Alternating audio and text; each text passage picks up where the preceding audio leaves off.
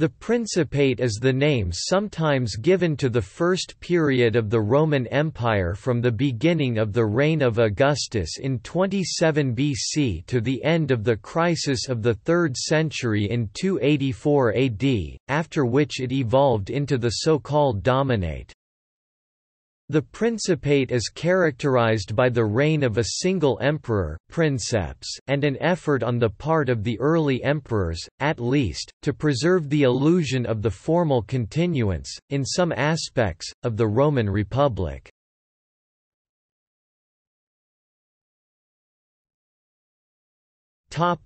Etymology.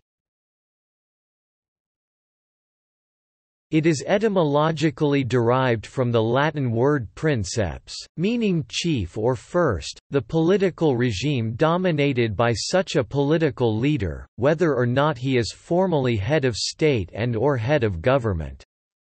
This reflects the Principate emperor's assertion that they were merely first among equals among the citizens of Rome.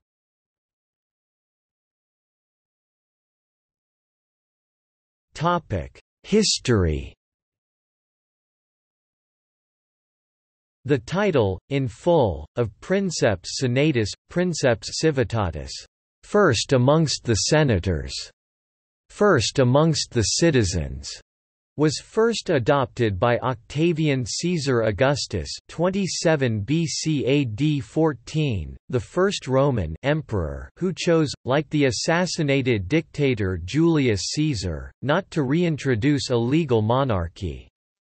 Augustus's purpose was probably to establish the political stability desperately needed after the exhausting civil wars by a de facto dictatorial regime within the constitutional framework of the Roman Republic as a more acceptable alternative to, for example, the early Roman kingdom.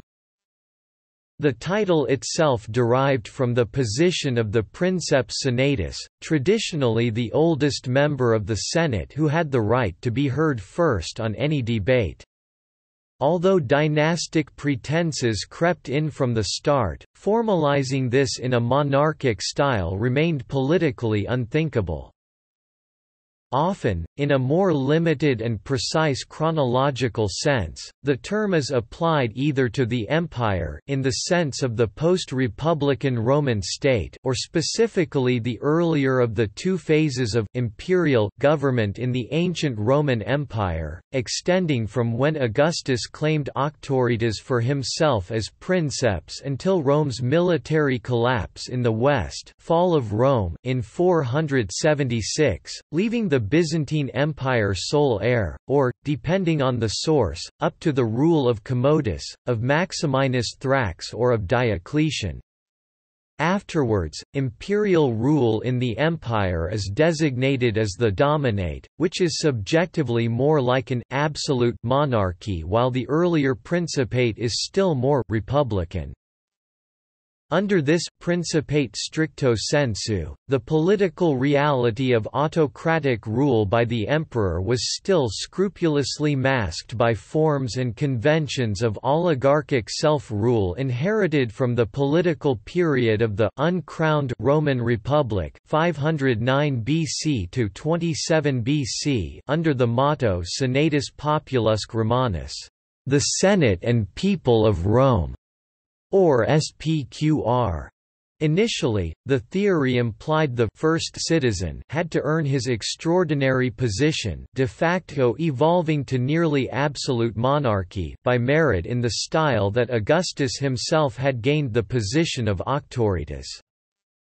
Imperial propaganda developed a paternalistic ideology, presenting the princeps as the very incarnation of all virtues attributed to the ideal ruler, much like a Greek tyrannos earlier, such as clemency and justice, and in turn placing the onus on the princeps to play this designated role within Roman society, as his political insurance as well as a moral duty.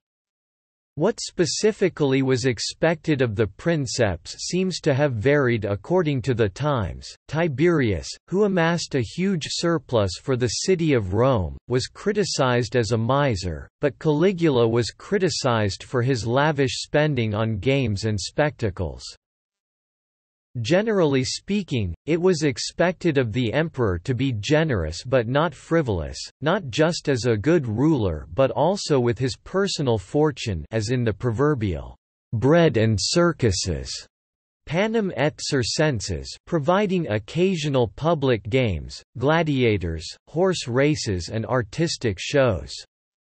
Large distributions of food for the public and charitable institutions were also means that served as popularity boosters, while the construction of public works provided paid employment for the poor.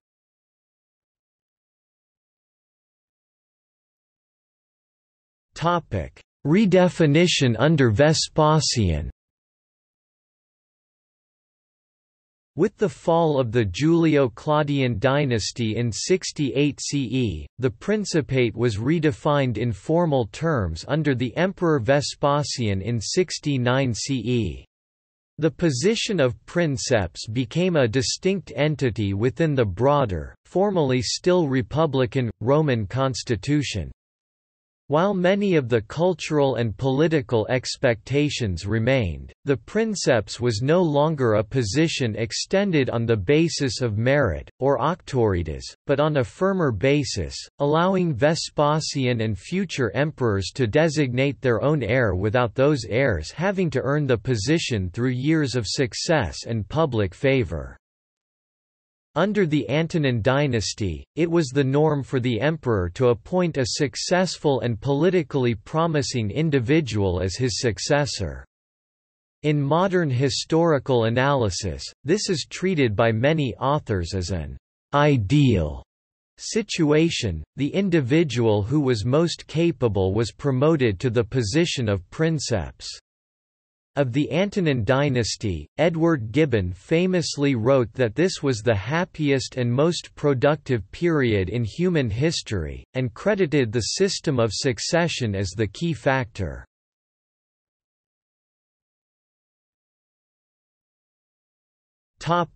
Dominate. This first phase was to be followed by, or rather evolved into, the so-called Dominate. Starting with the Emperor Diocletian, Oriental type of styles like dominus, lord, master, suggesting the citizens became servi, servants or slaves, became current, though not legal, but there could by definition never be a clear, constitutional turning point, so this appreciation remains subjective. The reality is gradual development.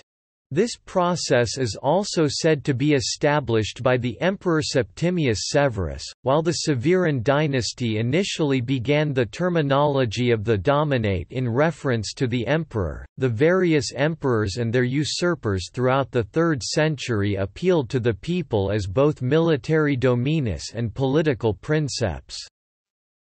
After the crisis of the 3rd century almost resulted in the Roman Empire's political collapse, the Emperor Diocletian replaced the one-headed Principate with the Tetrarchy c. 300 AD, 2 Augusti ranking above 2 Caesars, in which the remaining pretense of the old republican forms was largely abandoned. The title of princeps was abandoned, like the territorial unity of the empire, in favor of dominus, and the position of the emperors, especially in the Western Roman Empire, was entirely dependent on his control of the armed forces.